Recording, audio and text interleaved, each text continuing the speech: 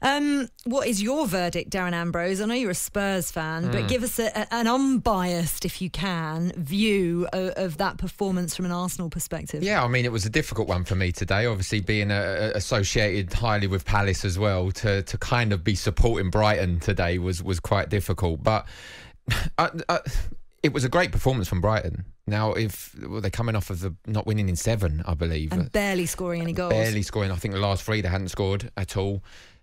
Couple of great goals from Brighton. There's an offside decision that I personally thought it was clearly offside. Yeah. Now, I could be wrong. Of course, we know that. I know it was given offside, but I just felt the last 2 games for Arsenal, they've taken a real knock, particularly against Crystal Palace. I sat here with Andy Goldstein and said Crystal Palace will win that game. And it wasn't because of my association with Palace. I just felt that Arsenal are not strong enough in terms of they can't go for the whole season, in my opinion, with the squad they have. They've got some great players. The Saka, Martinelli, Odegaard, Emil Smith-Rowe, Lacazette's come into the team, but they're still young. You said that earlier. They're a young squad.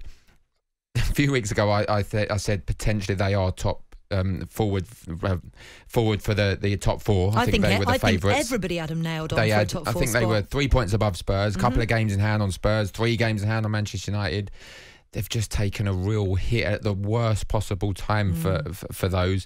I must say Sanchez for Brighton was outstanding. Oh, yeah. Some of the saves. Right at the end as well, because they were throwing everything at Brighton towards the end. There was a ridiculous amount of added time. 6 minutes, I think it was in the end. So that was all the offside decision. Too much for you. I had a conversation with the Arsenal supporter in the office and they said that they guessed the offside, and I don't think they did. Well, why was it so long? I said, well, the fact it was so long, in my opinion, meant they didn't guess. They spent as long as they needed to get that right. Still too long, I agree with that. It was way too long, and I felt it wasn't an obvious offside. It was close, but you have to have the goalie and a player. Cucurella, there was one angle you could kind of see his legs weren't anywhere near Sanchez in the goal. So it was offside. They took too long.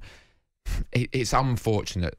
They're still in the race, of course. They just need a little bit more consistency. They now go, I believe, to Southampton, who are going to be looking at bouncing back from a terrible result, and then they play Chelsea. So it's going to be tough for Arsenal. I was delighted. Not just Chelsea. From a top 4 perspective, the next take the Southampton game out of the equation. Their next 3 games after that are against Chelsea, Manchester United and West Ham. And then they've got the North London derby after Leeds. So this could be over by then. Season defining.